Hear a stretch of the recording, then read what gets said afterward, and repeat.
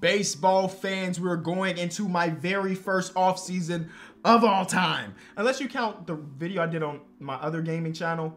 This is my first offseason with the Baltimore Orioles. Few things that are on the priority list is to improve the pitching, maybe get another bat in there, but improve the pitching is #1 priority for us, man. We got one guy that retires, and he was not playing for us anyway, okay? Anybody else in here that retires that is, you know, notable? Joe Smith retires. I don't know anything about Joe Smith. He retires. Kurt Suzuki finally calls it a career after 15 years of service time. Shout out to him. Sergio Romo also calls it a career after 14 years of service time. Are we gonna see Adam Wainwright calls it a career? Okay. Miguel Cabrera staying in. Huh. Cole Hamels also retired. Miguel Cabrera said he running it back. Unless I overlooked it. Nope, he running it back. You love to see it. You love to see it. All right, all right. Nobody going into the Hall of Fame, which makes sense. That class had nothing. Exclusive free agent negotiations. Now I got to figure out with Trey Mancini. Ah, brother. I think I have to let Trey Mancini walk in free agency. As you can see, if I offer him a 5-year deal, he's still not really happy with it. There's some interest for sure, but it's not like completely there. And he's 31 years old, coming off a really good season where he had 25 home runs for us. But I don't think that it's going to be worth it at the end of the day to be paying him when he's 31, especially when I'm assuming that he's going to, oh, well, his overall is going up, actually. Ah, this is extremely tough. He just had a career year for us, man. He's only got 6 years of service time. He had a career year. He went from hitting 251 to 300. I guess the question is, if we don't re-sign him, what is the alternative, right? I think that's the way you should be looking at it. What is the alternative? We can move Ryan Mountcastle over to the first base position completely instead of him just being a DH. I mean, he has such a good season, man. But I think you have to let go, don't you? You have to let go. It doesn't make sense financially for us to extend him. And I'm wishing him nothing but the best. I'm wishing him nothing but the best, but I think we got to let him go. I guess in real life, he signed a 1-year extension. So should I try to replicate that? I don't think he'd be interested in that. And here, it was 1 year, 10 million. Oh, I say you want to go be interested, bro. It's over there. He was excited about a 1-year extension. Do I just do that and push it down the line? I'm going to give him 9 because it looks like he'll take 9. Trey Mancini coming back for 9. Jordan Lau, you can go. Cueto, I mean, we signed you at the beginning of the season to help get your value up. You pitched, you know, 173 innings for us, which is the most you've pitched since 2016, but you're not coming back. Chris Owens, I don't even recognize you. You didn't play for us, so you're not coming back. And then Robinson Chirinos, he's so old. We got good catching play. We're okay with that. And now Brandon Hyde, who, I don't know. Do people like Brandon Hyde? I don't, because he's got D attributes. And he's negative to everything. We're signing an A+ coach or A coach, B coach for a lot of things. I got to clean house because this is the year that I believe that we can at least try to make a playoff push. I got to figure out what attribute we value the most, though. I don't want to bring in like Dave Roberts. That's too, you know what I'm saying? I low-key want to bring in somebody that doesn't exist. Does this guy exist? I want to build our own lore. The answer is no, he doesn't exist. So that's who's going to be our next coach. I got to figure out how to pronounce your name, though. Tapri. Carlos Tapri. Now, he's given us +3 to clutch, +2 to power, -1 in hits per 9, but +2 to durability. I like that a lot. I don't know what a normal salary looks like, but it looks like he's looking for 5 years or $5 million a year for 2 to 3 years. And that's exactly what we got for him. But he said he's not interested in us. What if I throw you a little bit more of a bag? An extra million on top of that. What about a little bit more of a bag? 17 for 3 for 4. How about we do 24 for 4? He's interested in that. All right. Triple, welcome to the team, hopefully. Let's go get, matter of fact, let me just build this entire coaching staff and I'll introduce you to them when it's done. So select the 40-man roster. I don't know enough about this for me to do it. Oh, some of the guys that we drafted are here. Robbie Dobson. I forgot that we went through the draft, bro. So these are the guys that we drafted. These are the top guys that we drafted. And I mean, Robbie Dobson, he might be eligible. If we look at this, he's the second best left field, and He's the second best outfielder and third best outfielder in the entire org right now. Third best. You know, he's not a top 100 prospect because he's only got B potential. But I trust, bro. I'm going to make sure he's a stud. I promise you I'm going to make sure he's a stud. Anyway, I don't know much about selecting a 40-man roster. So I'm going to go to arbitration. And I want to extend Cedric Mullins like no other. He wants a shorter deal. I'll prefer to give you... You know what? I think I rock with your 4-year deal, Seti. He wants to hit free agency when he's 32 years old. I'm okay with that because I don't... Actually, no. No. We saw what he is going to be. Okay, he doesn't want a 5-year deal at all. I mean, I'd have to throw him 5 years and it's still going. It's still going. And our projected surplus is going down. Yeah, I think I got to give him a 4-year deal. I know what he is going to turn into, and hopefully he just likes it here enough, and in that 4 years' time, we've won at least a World Series at that point. But, I mean, I'm saving a little bit of money if I give him 4 years, $52 million, because at 5 years, it's just going to be so much money. So, there we go. Austin Hayes, I don't want a lot of my people to go to arbitration, honestly. Austin Hayes also wants a shorter deal instead of a longer deal. Mountcastle, what are you thinking? Everybody wants like a 4 to 5 year deal because 3 to 4 year deal because they want to hit free agency again. Unless you're John Means who wants that full-on 15-year deal or a 1. Huh, very interesting. But now we hit free agency. And there's a lot of pitching here. The Aaron Nola at 29 is here. Wow. I did not know he was a free agent this season. He's a 91 overall. He's only got 1 offer, and that is from his Phillies trying to bring him back. Clayton Kershaw was here, but he's 35 and he's regressing, and I'm not really interested in that. I need to learn how to pronounce your name, but he's 33 years old at this point. Nathan, he had a 3.13 ERA last season at 33. We got Thor at age 30. Mike Clevenger, then he just went Cy Young last season. He's in free agency. He's only got a 1-year, $17 million contract offer from the Padres. Chris Bassett's old. Joe Musgrove's 30. Sean Manaea is 31. Anybody? Can we? Coming back from his timeout, he had a 4 ERA. He's 29 years old. Should we be going? We should be looking for ace, right? Forget everything else. We should be looking for ace. Even though I'm right-handed. Last year again with a 4 ERA. I got some decisions to make. Relief pitching, all these guys are going to be 30 plus because that's the way relief pitching is. Closers, I like Tyler Wells, our closer, personally. You know, he made an all-star game with him being our closer, so I'm not really interested in some of these other dudes, even though Edwin Diaz would be kind of nasty. Catching play, we're good. First base, we're good. Ketel Marte is here. I know in real life he signed an extension, so you know what? I'll let him live, even though I would love to bring him to Baltimore. Third base pretty much has nobody. Odor, who we traded away at the deadline, he's out there. Colton Wong is here, but he's 32 years old. Whit Merrifield, he's been there his entire career. He's got 1 off for them, and I feel like he's going to stay there for his entire career. Shortstop, we got Trey Turner out there, but he's got a 7-year, $245 million contract from the Dodgers. The White Sox are trying to pull Tim Anderson back. Dansby Swanson's got a contract. Outfield play. This is a pretty solid. Aaron Judge has 0 offers. He's got 0 offers, Aaron Judge. Adam Duvall's got some offers, but he's kind of old at this point. Mitch Haniger's kind of old at this point. How the heck do I play free agency, bro?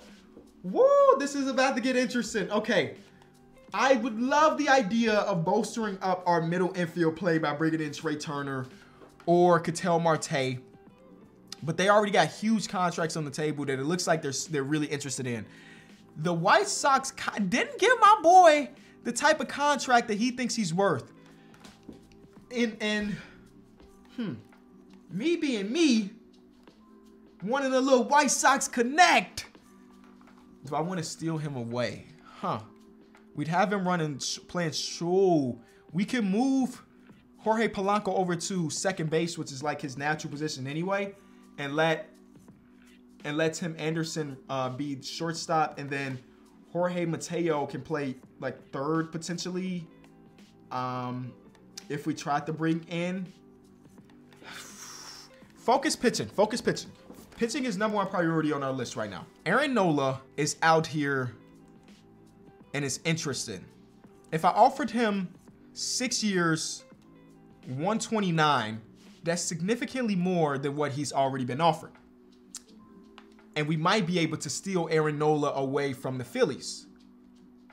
This season he had a 3 ERA, but we know he's really, really good.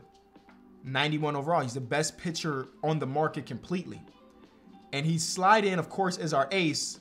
And then we'd have John Means, Eric Lauer, and Grayson Rodriguez here. And then our other pitching spot, I don't know. We'll figure it out. Maybe it is DL Hall or something like that. Or maybe we should sign a 5th relief pitcher. I forgot that in baseball, everybody like hits arbitration/free agency. It seems like every single season. I forgot we got this guy. This guy's a stud, A potential. And we got him in like the last round, I'm pretty sure. This is the only guy we have under contract. It's this catcher and prospect. Not prospect, he's old. But we got some other prospects. I just want to see if we can get something. There's Matt Barnes is a closer.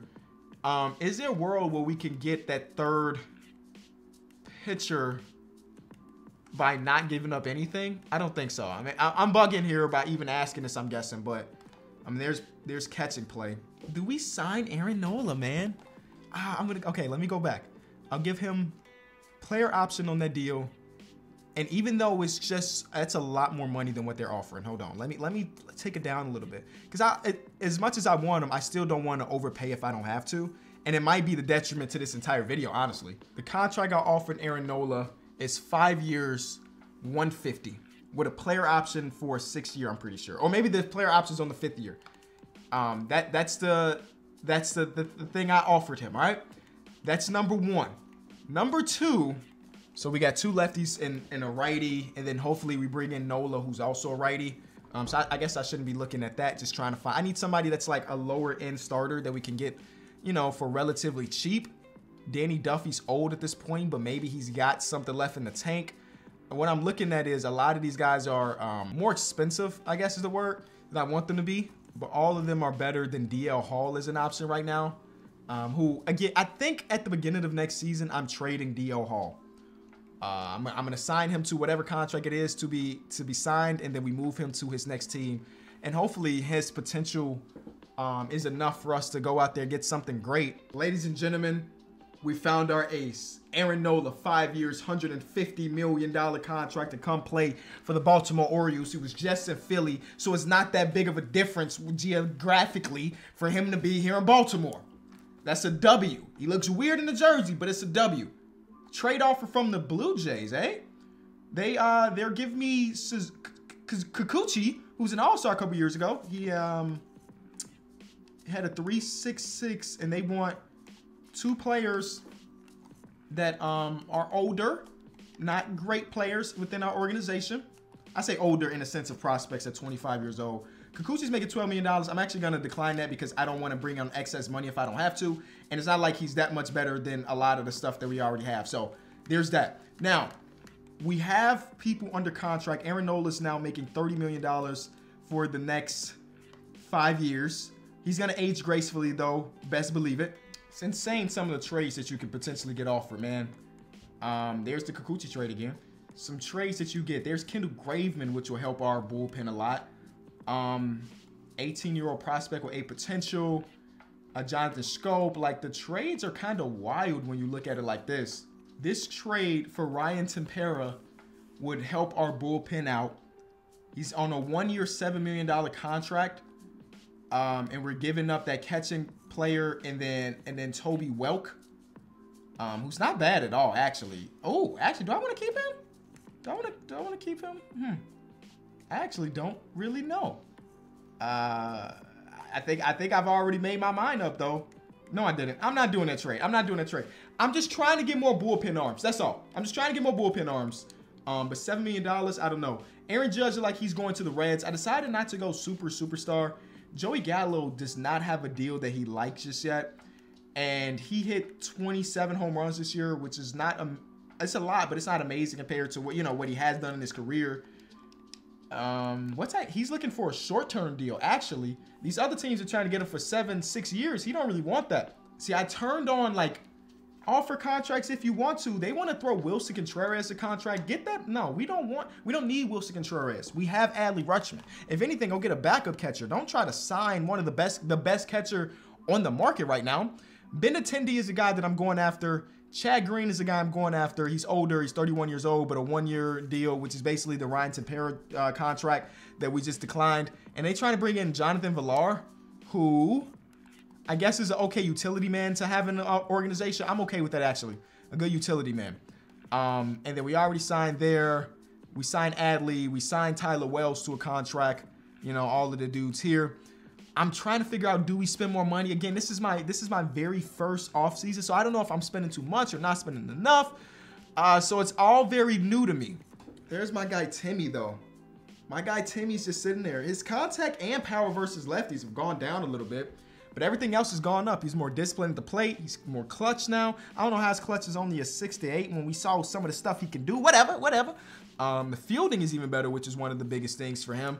But they still haven't given him a contract that he's very interested in. And y'all gonna make me push. Y'all gonna make me push for it. If I go one more simulation and they don't offer it, they ain't got him a contract. I don't know, bro. I might have to do what I gotta do. So let's go ahead, continue to simulate here. The Rule 5 draft, I don't know about that. So we got Jonathan Villar to come here. And at 31, I mean, he's still getting better at some aspects of the game. I don't think he's going to be a guy that's going to play a ton for us, and I hope that they didn't put that in his contract thinking that he's about to be like a guy. But, you know, he can play first base, second base, shortstop, third base, and center field. So he's one of those dudes that you plug and play when somebody's a little bit tired. Even though, he got a little bit more buff. I'll say he got buffer this season than last year. And where is our guy Timmy? He's still sitting there. Pending spending is pretty high. Our projected surplus is pretty even to our pending spending. What if I just threw them something that's slightly above what he's getting offered right now? I can shed some salary other places, can I? Well, let me look at that. Hold on. Make trades. I want to shed some salary. There's $9 million right there. Villar's for 3. I guess I can't really. There's not a lot to even really share here. This guy, get him out of my organization. Get him out of my organization. He's making $500,000 to do nothing. This guy's making $67,000. So come on to the team, bro. I'm just trying to free up some cap for some money or some money from people. Like, come on, bro. 700,000. 700,000. We trading you away for nobody. This guy's making 59,000. Easy. Easy deals. Okay. So now we freed up like $1 million in cap. I don't know. I don't know if this spending is smart. We offered him $464, which is about 11,000 more, 11 million more than what he was being offered by the other teams. Aaron Judge went to the Reds. Okay. And that's it. Did he not sign? Or he signed elsewhere? Oh no, he's still there. Benintendi is still there. And Chad Green still there. Those would be 3 good pickups if you ask me. Lefty batter, because we have a bunch of switch hitters in our lineup, but no like real lefties. And then Tim could just be, you know what I'm saying, him, Cedric Mullins hitting the 2-hole, maybe the 3-hole. I don't know how we'll figure out that lineup, but they're still out there. We simulate to par 4. Teoscar Hernandez gets traded for Bobby Bradley. Okay. Trey Turner goes to the Marlins. Wow. 9 years, $300 million contract.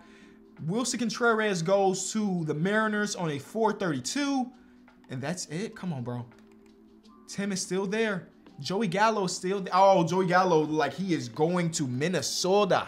He's going to Minnesota. Benintendi signed, so that's dope. And they want to get Will Smith. Did I offer Will Smith this contract? Was that me? I don't even remember. I'm already losing my mind. No, I offered Chad Green a contract. He said no, basically. We're not even in his top 3, which is fine. So if we're going to go out there and get Will Smith, then I'm going to offer him just slightly more than the competition at 3-3. I mean, he likes Atlanta, I guess. He wants to stay in Atlanta. they got a little bit of an advantage, even though they're offering less money. Trevor May looks like he's going back to the Mets. I wouldn't mind having Trevor May on the team, but I wanted to sign him for something like this, 3-3. And so we gonna let that ride. Wow. So yeah. A lot of spending, huh? Lot of spending. Rule 5 draft is here. Oh, wow, I cannot believe we just did what we just did. They want us to draft this pitcher. I need to look up how Rule 5 works real quick. Clayton Kershaw went to Houston. Joey Gallo ended up going to the Twins. Edwin Diaz to the Tigers. Is that all the free agency? It is. Yeah, that's all the free agency. Wow. And now we are at spring training. Absolutely crazy offseason. Signing players like Tim Anderson, Benintendi, and then Jonathan Villar in free agency, along with improving our pitching staff at least a little bit.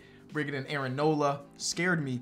First of all, DL Hall didn't progress at all, by the way. So that whole depth chart thing doesn't seem to be completely accurate. And that's a bit frightening. Am I right? I think we have to move, bro. Maybe not at this exact second, but he has to be moved because I thought this was Tyler Wells. I'm like, he fell off, but no, that's Alex Wells. Because yeah, I don't. If he didn't get better after that season, I don't know what to tell you. But I'm feeling good. Do I care about spring training? Is that something we care about? I think there are some contracts to be shed for sure. Because we're in the red, which is not great. But but it's not by a lot, obviously. But we got a lot of players here who are making close to M. Because we have a lot of money wrapped up top here, especially if you count the $30 million salary that is Aaron Nola. You know what? Do I care about spring training? What is spring training even for? I mean, with this current lineup, they don't even have Trey Mancini in it. Against lefties, he's a DH.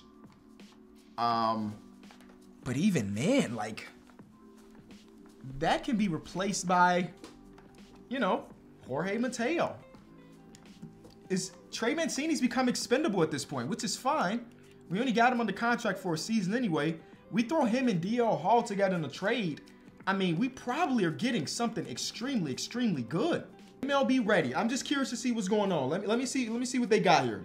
Jordan Montgomery. Okay. I thought it would be better than this, honestly. Andrew Vaughn is there. That's very fun for me. But I mean, there are some good pitchers here for sure. I thought maybe we was gonna get like a star. But you know what? If I throw like where's the one guy? Where's that one guy? Oh my God. Hunter Woods. Throw Hunter Woods in there because he make about $2 million a year for nothing. He had like a 9,900 ERA this season. Alex Verdugo and Garrett. Okay. This is not something we got to explore or make a trade for right now. Garrett Crochet would be dope. I got to see what his like overall stamina is, but not something we got to think about right now. But we're second in contact, 14th in power, 6th in speed. The pitching is better, but not significantly better. And overall team ranking is pretty good too. We have to pull off, I think, a big time trade to help either our bullpen or that 5th starter, And we'll figure that out next episode.